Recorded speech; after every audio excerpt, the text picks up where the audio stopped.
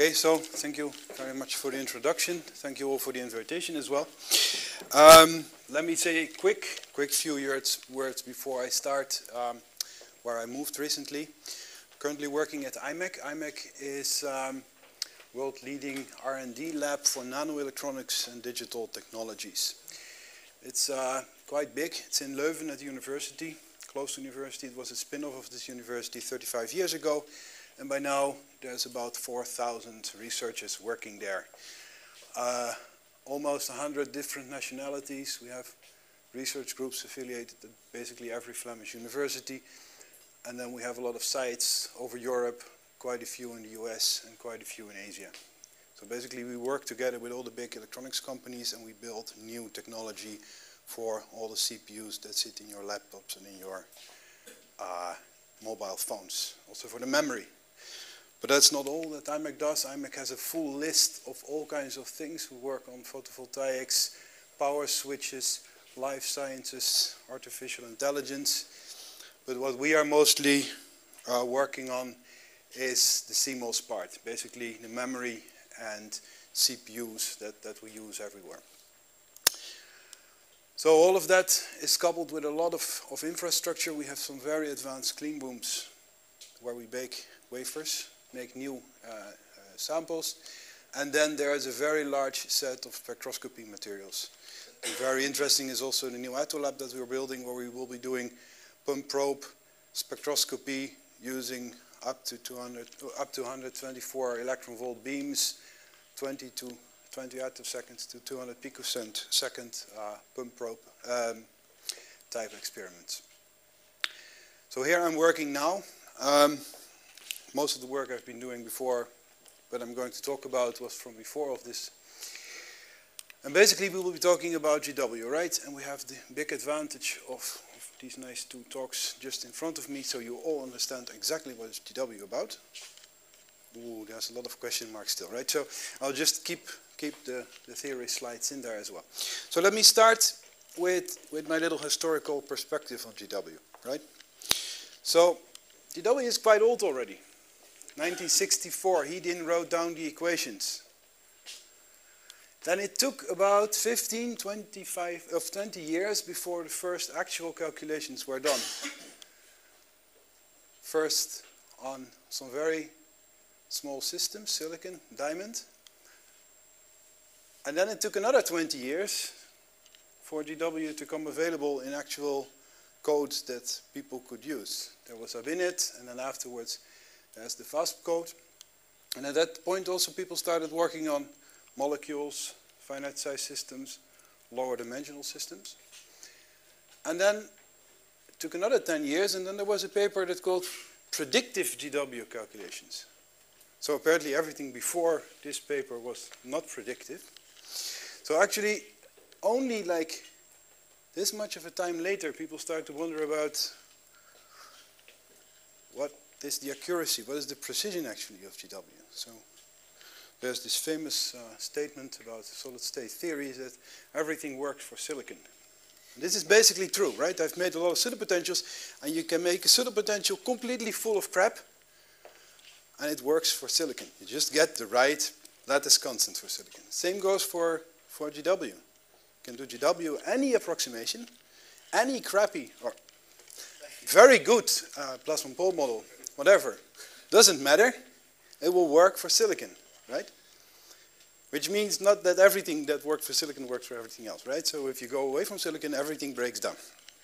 Okay, so now at that point we thought this is maybe a little bit of a problem. We started to do this GW100 set. At least for small systems we did a big review. And I will be talking a bit about this, hopefully answering also quite a few of the questions that we have seen last of the lections.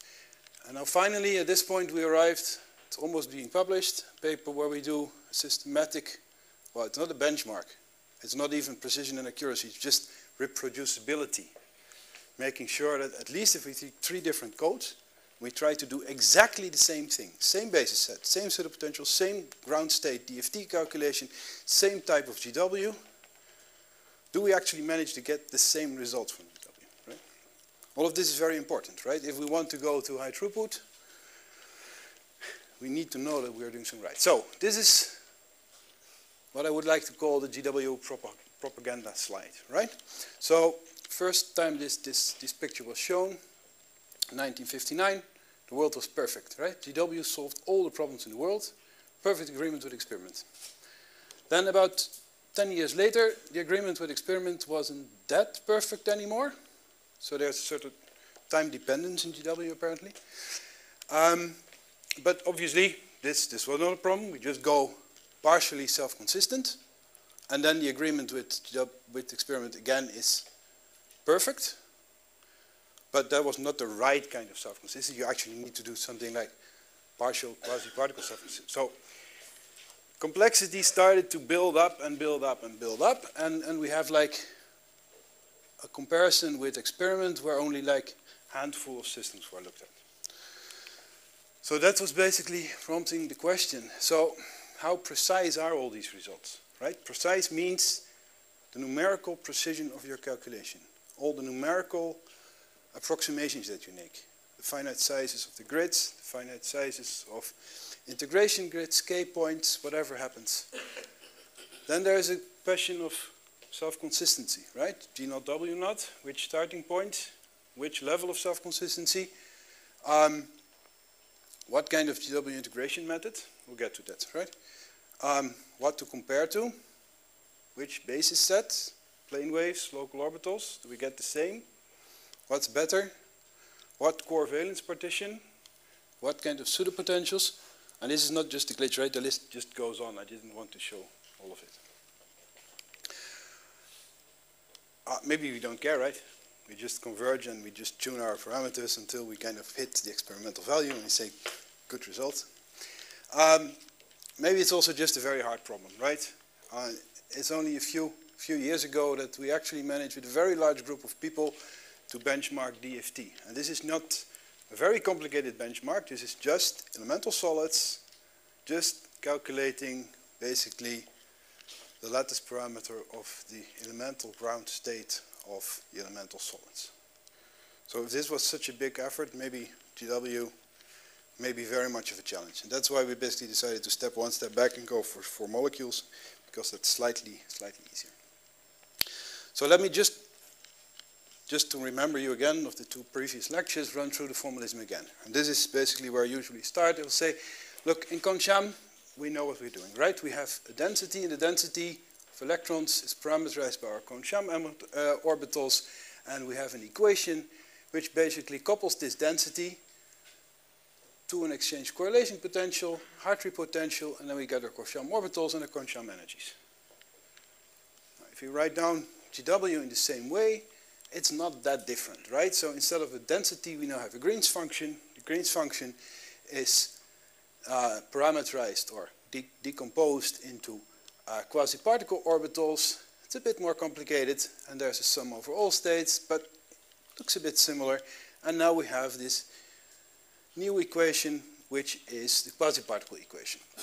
Again, quasi-particle orbitals, quasi-particle energies. You see a lot of agreement between these. Now, problem here is the self-energy. So we replace this local Concham exchange correlation potential by a non-local, non-Hermitian, energy-dependent self-energy, right? But if we have that, we can, in all kinds of approximations, now calculate the corrections to the energies.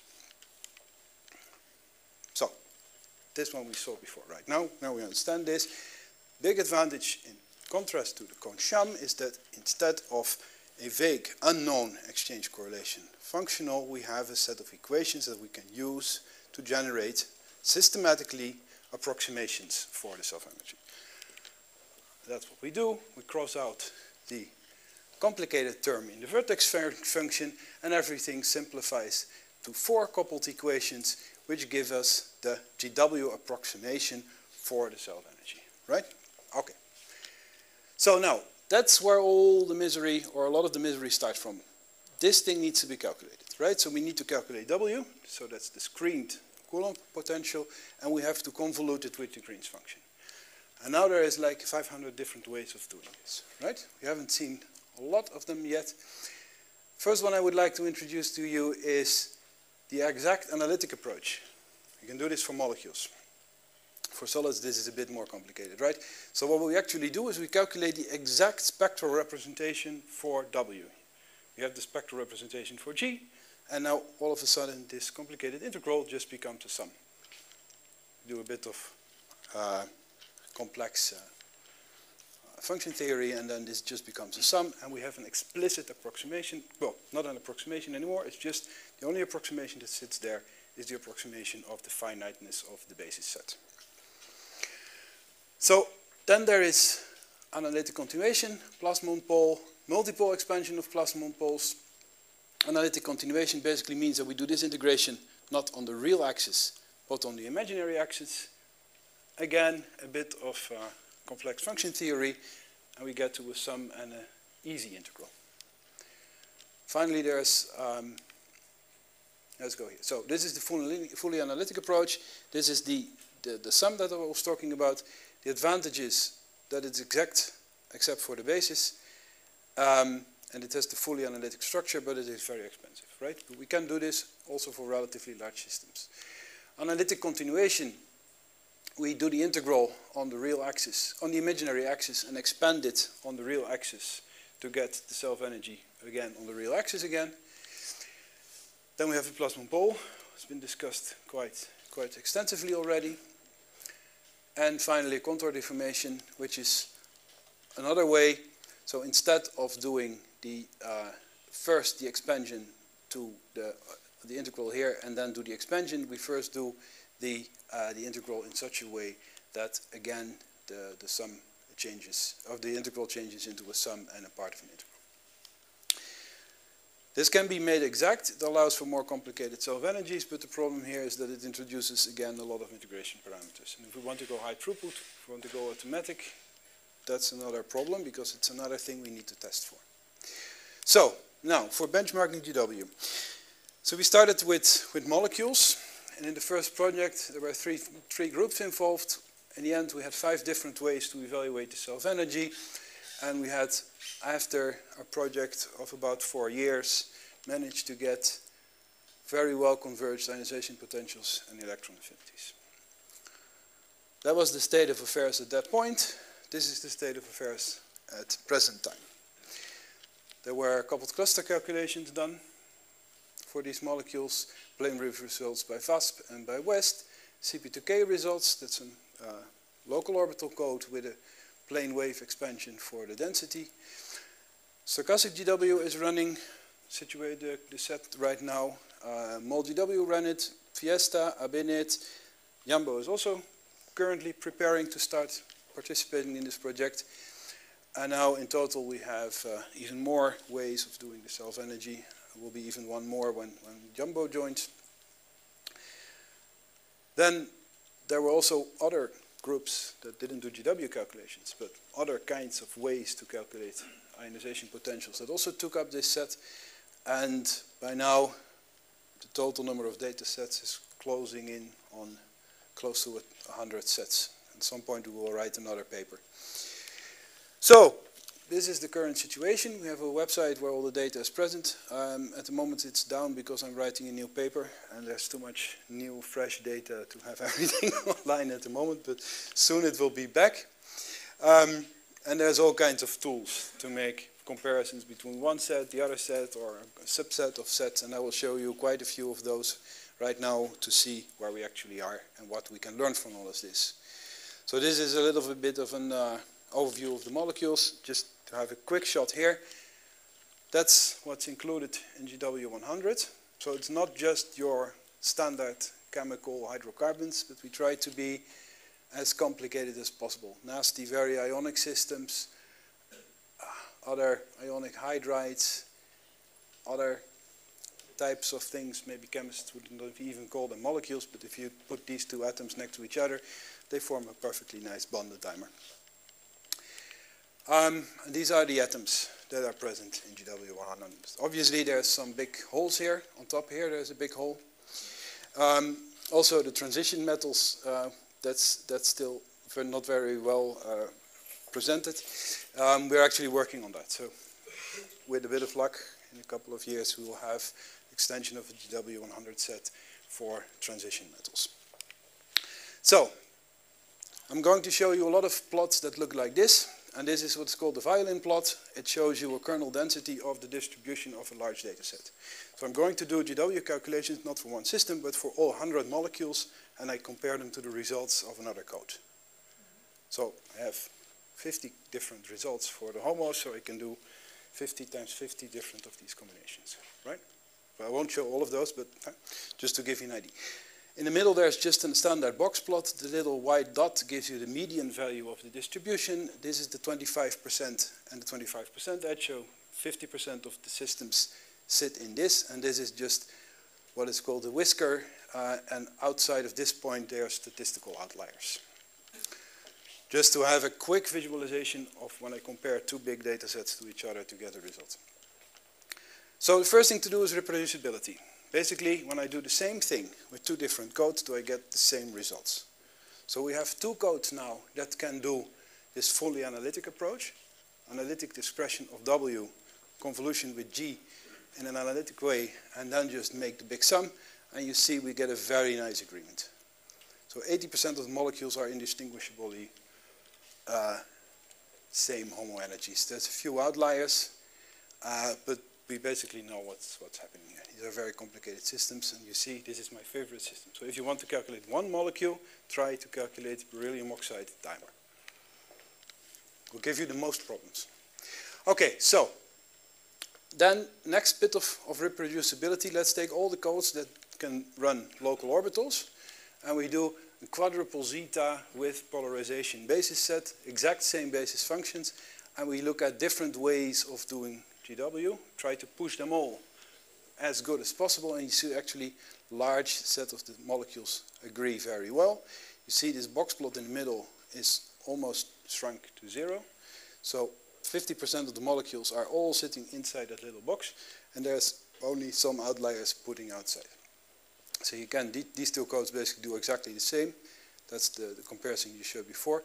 New implementation of the analytic continuation in Fiesta is also doing very well at this point. So there's only one outlier here and a few on this side, but not much more. If we do the Padé analytic continuation with AIMS and manually check all the molecules for convergence, we get very close. And if we do a 128 Padé approximation in CP2K, not explicitly testing convergence for every molecule, there is still also a very decent agreement. So what about this Padé approximation?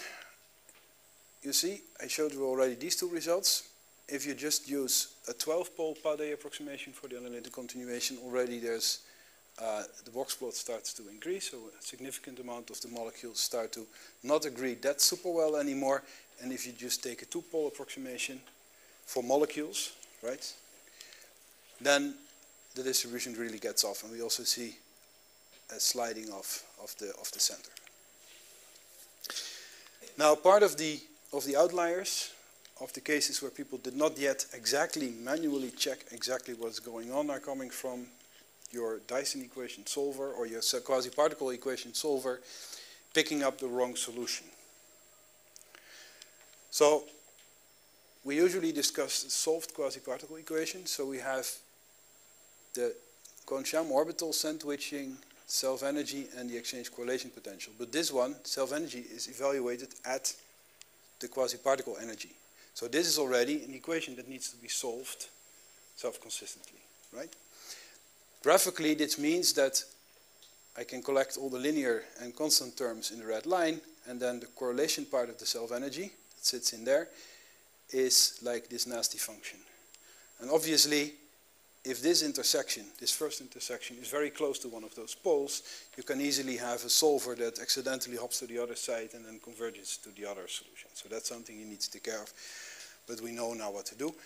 An important thing that you can do here is just check the slope at the solution that you found. If it's larger than 1/2, usually you are in a dangerous region. So, next step is precision. Remember, this is about what is the error in my final result due to numerical and mathematical approximation. So I'm not talking about basis sets here.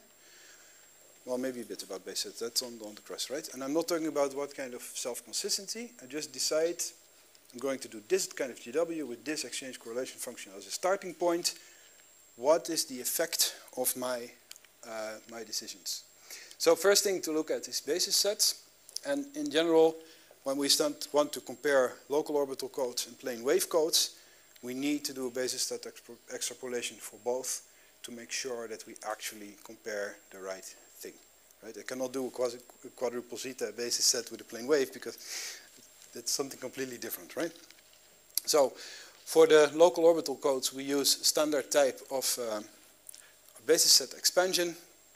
Let's skip the details, but you can see there's different ways of doing this for different types of basis functions, and we do get to the same extrapolated results. Now, if I look at these local orbital basis sets, this is basically the error that I introduce with a basis set, with a finite basis set. So this is a split valence basis set with polarization. Usually this already gives you a very good initial guess for your DFT calculations. This is generally good enough. Ground state calculations are usually very good at triple zeta. With DFT calculations only, the error in DFT is usually larger than the error that you introduce with a triple zeta basis set. So never think about going beyond triple zeta for just Kohn-Sham calculations. But you can see for the GW result, this is about 0.4 electron volts off on average for my homo energies. And still the quadruple zeta is still on average 0.1 electron volt off of the extrapolated value. So these are just numbers to keep in mind, right?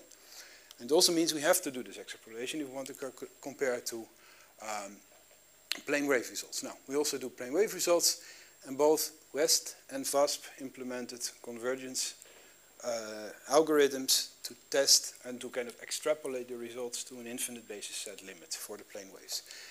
And the nice thing here is that we see that the center point of these distributions now all align. And that's what we generally see. If there is an issue with the basis set converging, we see that the entire distribution is shifted off. So between Ames and Turbomo, we see a very nice agreement. So this is both extrapolated data. And for the two plane wave codes, we start to see at least the material is close together, and 50% of the systems fall within 0.1 electron volt if we do the extrapolation. So that's a sort of confirmation that if we do the extrapolation correctly, we get the same results between local orbital codes and plane wave codes. Now, once we have this under control, we can start to compare the different ways of GW. So here we compare plasma-on-pole model. This is the Hubbard and Lewis plasma-on-pole model. This is a numerical full frequency integration on the real axis. It is extremely expensive and not so good actually. These are again the results I showed on the previous graph, the extrapolated plane wave results. Now, why is this one shifted to the right? Because this is not basis set extrapolated, right? This one is also not basis set extrapolated, so assuming that the same shift would be here, this entire thing would shift also the same way there. So main conclusion here is that a plasma-pole module for something with a complicated dielectric function as a molecule is not a very good thing. So now we can collect all of this for many codes. Let's skip through this because I have a lot of other things to do. We'll just keep this slide that gives you some numbers. You can look it up later, right? So now we get to the interesting part, right? A lot of people already asked, what about starting points? Someone just called GW parameter free. Well, obviously, you have to pick a starting point, and you have to decide how many levels of self-consistency so you implement. So in principle, the fully self-consistent one is parameter free, but everything before you get there still depends on what you decide to do, right? So this gives an overview of what happens if I change the amount of exact exchange in the starting point. And I compare to coupled cluster total energy differences, singles, doubles, and perturbative triples. And I see that there is kind of a linear monotomous behavior. So if I do GW naught on top of Hartree Fock, I overestimate my homo energies. If I do G dot W naught on top of PB. Sorry, I overestimate my HOMO energies, and basically this is a sliding line. And somewhere in the middle there's a sweet spot, basically around 50% exact exchange. And this is what is in this BH-LYP functional. So that is the cheapest, fastest way to get to the best results with GW. Another interesting thing is that if I start to include some sort of a self-consistency, and this is self-consistency in G keeping W at the Conchamp W, I see that this functional dependence shrinks, right? So if I do this on top of Hartree-Fock, G naught, W naught gives me that, bit of self-consistency pushes me towards the center. And the same goes for Hartree-Fock. PB is a starting point, and I push again to the center if I do a bit of self-consistency. Now finally, I already told you there's like a zoo of different ways of doing self-consistency. We have quasi-particle self-consistency, both G and W self-consistent, but we stay in the quasi-particle picture, quasi-particle orbitals, quasi-particle energies. We underestimate the HOMO energies a bit. Then there's different ways of only doing self-consistency in G. We can do self-consistency only in the energies. We keep the orbitals at the Conchamp level. This was our G naught W naught on top of BH lib, and self-consistency, full self-consistency starts to overestimate a bit. So again, if you really want to have the answer, what's the cheapest, fastest way, at least for finite systems, start with quite a bit of exact exchange. So this is basically what happens in the rest of the series. A lot of other systems, a lot of other approaches for calculating HOMO energies and LUMO energies are also now using this data set. So now that we have the precision and accuracy and the reproducibility under control, we can actually see whether it is actually possible to go to an automatic GW, right? So in this entire lecture series this week, you will be learning how to do a single GW calculation. And after the end of the week, you will appreciate the amount of knowledge you need and the amount of understanding about the theory you need to actually get the right numbers out. So the next challenge is, can we make this in such a way that I just provide some scripting and some fancy algorithms, and I give it a structure, I push the button, and I get converged GW results, right? So wrap all the information that you're learning here today and this entire week into like a machinery to do this automatic. And when I do automatic, I really mean start from a structure without any further human intervention. Maybe I decide what precision I want, would be a good thing, and what accuracy, to get to converged GW results. And the advantage of this is that I don't need to spend all the time manually babysitting these calculations. I can do a screening for new compounds, because the time that we would do one calculation, even one GW calculation, write a paper, new paper, this time is basically running out, right? So nowadays we learn screenings, try to find trends on a lot of materials, and also with GW we need to do more automatic, we do more systems. So we can build databases, we collect data on a higher level, and we can get more fundamental understanding. The other advantage here is that we get more uniform results. If I let the computer do all the convergence testing, I cannot go into the point where I say, well, my computer resources are running out a little bit, so I will call this converged. Or I'm hitting the value that I want to see, so let's call this converged, right? There's a lot of papers out there that kind of, this is the converged result because my computer could not do heavier calculation than this. And finally, there's also no human bias, right? That's basically linked a little bit with this. So what is the problem with high throughput GW? So, first problem is pseudopotentials. Get to that in the next slide. Then, in general, a GW calculation is a 4-step calculation. You have to do a ground state calculation, then you have to calculate all these MC states in a non-self-consistent calculation, then you have to calculate the screening, and finally you calculate the GW. And if you want to do optical, you have to do a BSE afterwards. So if you make an automatic scheme, you need all of these steps to be connected properly in the different calculations that you're going to run on your cluster. Scaling is worse than in DFT, right? So the amount of computer resources that I need for a larger system grows much faster than with DFT. That's also a problem. So I need to put some kind of heuristics in to guess, given the size of my system, how heavy is my calculation going to be. And this actually also means that there's, with this also increased amount of convergence parameters, there's no safe set of parameters. What do I mean by that? I mean, if I do a high throughput calculation for solids with DFT, and I restrict myself to 100 atoms, I can just say, well, I know my pseudopotential, so I'll put an energy cutoff of 600 electron volts. It will be fine for everything. I get converged results anywhere, everywhere. I can say, if I know it's a semiconductor, I put so many K points per reciprocal atom, and that will be good enough. It will be a bit overconverged. Who cares? And for all these parameters, I can just build a list, do a few tests, and I know it's right. If I try to do the same thing for a GW, I'll put parameters in that give me converged results, but no calculation will ever finish because it's too heavy. And the other way, I can put computational parameters in that I know my calculation will finish, but I will have no converged results for any system. Right? So that's another very big challenge for GW.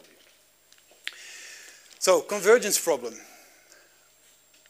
This is the gap at gamma of boron nitride if I vary two parameters. So I vary the number of empty states I take into the construction of the cell's energy, and I vary the energy cutoff I use in the expansion of the screening and of the response function and the self-energy. So now you see maybe what's the danger here, right? Would I decide, you know what, I will do my band's convergence at the low cutoff, I would find this curve, and I would say, oh, perfect. 100 is good, I will stay here. Well, maybe 50 is already good.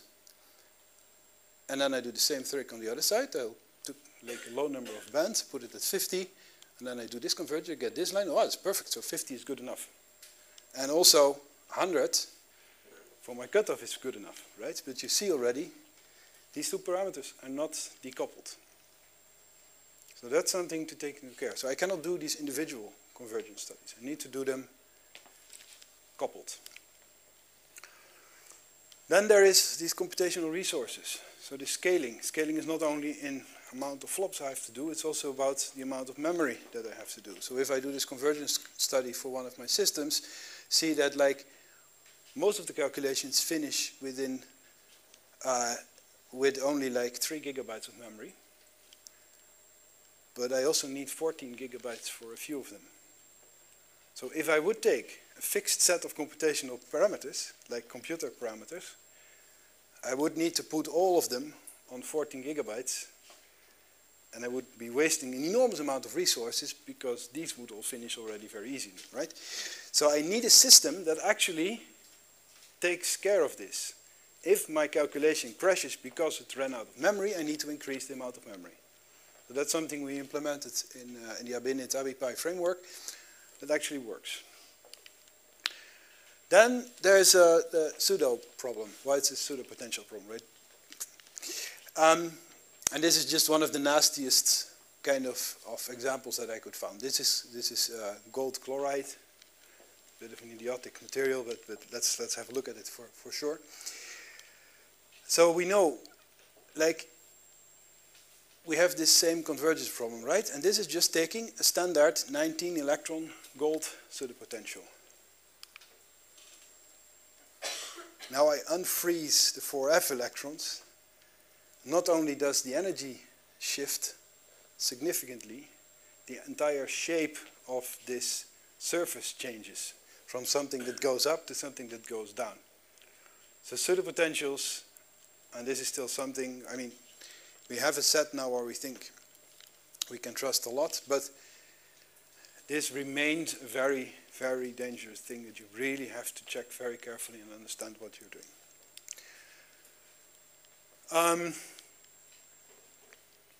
And all of this makes that if we want to write like a very general, nice framework and do all this babysitting of these jobs, it's very complicated, right? And for DFTs calculations, this problem, so probably most of you are too young, right, or not? Do you know what this guy is or not? Yes, some people know, right? So if you still remember, these guys are quite cute, right? But I don't remember anymore whether it was feeding or giving water, but if you compare babysitting these guys to babysitting DFT calculations, this is babysitting GW calculations, right? Now you can imagine this is for a single calculation, which we're doing this week. Now imagine what happens if we do high throughput GW, then it's about taking care of like an enormous bunch of these creatures, right? And some are bigger and some are smaller and some are more dangerous and some have 8 legs and well, whatever, right? So that's what you're facing when you want to do high throughput calculation on GW. So for the pseudopotentials we worked quite hard. We now have sets of PBE, LDA and PBE Sol pseudopotentials where we also explicitly checked that the empty space is fine, right? If you make a pseudopotential, at some point there will be what is called ghost state, resonance states in empty space that should not be there. And if you hit them, no, it's fine. I will survive. And I've done a lot of calculations also on solids with these. We still are currently in the process of trying to do GW100s with these as well. But these are most of the time fixed. So if you want pseudopotentials for your code, this is a good place to go. We have 3 different formats, which means that Abinit, Siesta, Quantum Espresso, CP2K, ATK, a lot of codes can use these pseudopotentials, except for VASP. So, just a few words on what we actually did now to make this automation for GW. We basically have built for Abinit a framework which we call AbiPy, and basically this makes calculations into Pythonic objects. So they have all kinds of properties, all kinds of methods. They can read input files, read input files, write input files, read output files, parse what has gone wrong to your specific calculation, and you can easily make changes to the input parameters. So basically our entire flow will grow here. We first use this tool to generate a set of linked calculations. They're all connected to each other, saying this calculation needs the output from that one, and this can only run when this has done, and these kind of things. When all of that's done, we use the same framework to now take this object, which is the full simulation of a convergence study, and push it to the cluster. And there we basically have a framework that can deal with different schedulers, write the job script file, so that we can also make changes to it if we need more memory, for instance, run it, communicate with it, and push it back to a database when the calculation is done. So basically when this process is done, we push it to a database where we store the results, and we also push the netcdf data files that we get from Abinit into the database. And that's another very important part, right? Jambo is doing this now as well, right? Most of the old ab initio codes, they were writing beautiful text files. Endless lines of code, which sometimes were slightly different than other cases, but if you read them as a human being, you always understand what's there. But if you try to read these files with a computer, write a script to parse what happened to your calculation, what are the results, this is very nasty. So this is a very important development. So ab initio codes need to write machine-readable formats now, if we want to go to high throughput. So that's a very important development here. And if we have all of this, we can use again a lot of the tools in AbiPy to visualize and do interactive analysis and presentation of results in Jupyter notebooks. So this is basically what this flow looks like. And what we do is we start off on a low density K-point grid. I've tested this very well, and it actually seems to work. For this, we do a convergence study for ground state parameters, basically cutoff parameter for the wave functions. And then we set up a grid of GW calculations like the one I showed you before, and we converge both the number of bands and the energy cutoff for the response function and for the Green's function to try to find values of these two that give us converged results. If we don't find them, we extend the grid and we loop again, right?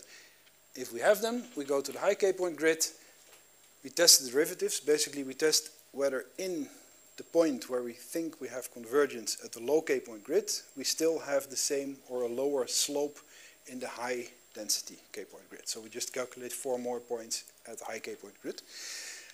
And then we do a lot of post-processing. So this is basically what we do.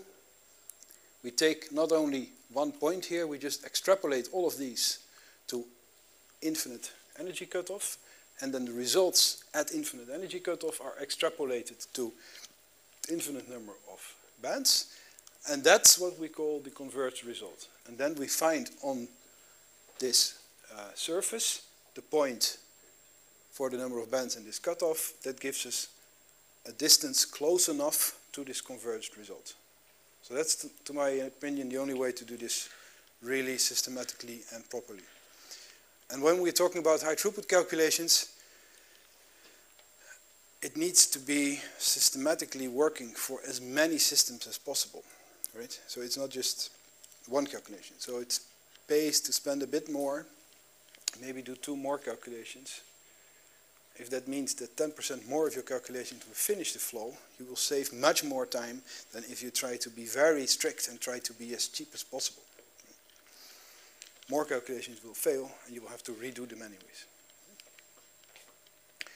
So this is just showing that doing it on a low K-point grid and on a high density K-point grid actually works. So this is for gold, the gap at gamma. Very large gap. We go from ridiculously small K-point grid for a metal to something which starts to get close to something reasonable. And you basically see that the shape of this thing and even the width in energy that it spans stays pretty much the same. There's only a shift. It's basically coming from the exchange part of the self-energy. Okay, and all of this basically builds a lot on low-level tools that are already available in the PyMagine package and builds all of this on top of AbiPy. Now what we can conclude after we did all of this, so I used this machinery, did 80-odd something solids. First thing we see that there's, and we do this very simple calculation, just the Godby needs plasma-on-pole model, G naught W naught on top of PBE. I didn't dare to do anything more complicated. Right? Konsham and G naught W naught on PBE actually have a very good correlation, right? If you compare them to each other, there's a bit of an offset and there's a change. That's the first thing we observed. These are things that are known already but never shown for this many systems. Now let's try to compare to experiment. And we already mentioned this a couple of times.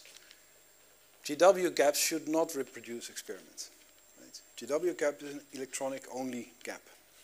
So even my exact electronic theory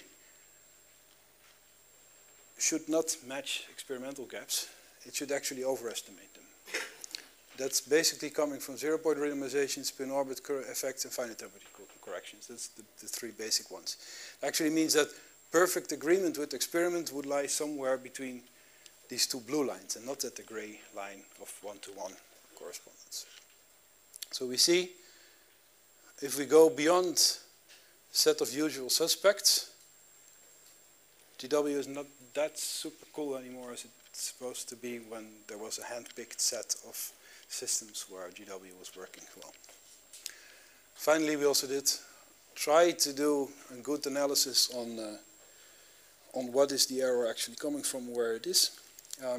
We see that there is basically, so in circles you see compounds that do not contain any transition metals, and the square symbols are compounds that contain transition metals. See the correlation of the error with the experimental gap is different for those materials that are just main group elements. When there's transition metal elements, you have a different relation. There's also a situation, so the blue ones are the ones where the lightest element is very light. For instance, I have lithium or hydrogen in my system, and you see that tends to underestimate. This is coming from 0-point renormalization mainly. While for heavy elements it's not so clear, right? So if my symbols are very large, I have a very heavy element in my system, so I would have to include spin orbit corrections to make a good agreement. Finally, let's go to the overall big comparison again. We have Kohn-Sham, and we have the PBE, and we have Godby needs G naught W naught on top of PBE. But we also have a linear model, basically when I remove the linear error from the Kohn-Sham results. So I look what is the correlation between Kohn-Sham and experiment, and I linearly correct for this. Fortunately, GW is still a bit better than just linearly correcting DFT, right? At least this level of GW. So for solids we have never gone, well, not in this study, we haven't gone beyond a simple one-shot GW. So, concluding, can we automate GW sufficiently to go high throughput? I think we're getting there. It's much harder than doing it for DFT. We have to do a lot of things. This is pretty much similar to DFT. This is also there, but it's becoming more important because we have to have all these mechanisms in place to repair jobs that are broken. We have to detect these errors correctly, and we have to put all these algorithms, what to do when this happens, in place. So, with that I would like to leave you with a little bit of commercial for a conference I'm organizing. If you are very interested in spectroscopy, there's also the European Theoretical Spectroscopy Facility, and the meeting in 2021 is going to take place in our labs in Leuven. Probably have a tour on the new attosecond lab. And then one last slide. If you're looking for a new position, you may want to keep an eye on this site. In a couple of days there will be something interesting there. Okay, so with that I would like to leave you with this slightly philosophical slide, and thank you very much for your very kind attention.